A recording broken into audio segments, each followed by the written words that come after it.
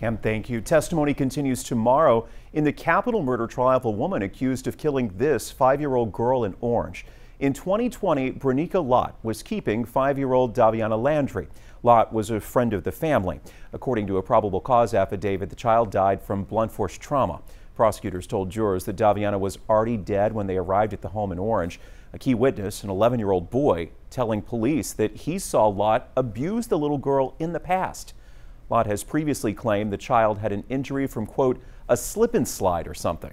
Today, the defense told jurors that Lott is not the one responsible for the child's death. They say another suspect will be revealed through evidence. The prosecution called first responders to the stand to testify about what they saw at the crime scene.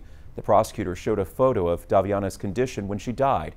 This prompted an emotional response from people in the courtroom. One woman even left the room in tears. We'll be monitoring this one as testimony picks back up tomorrow.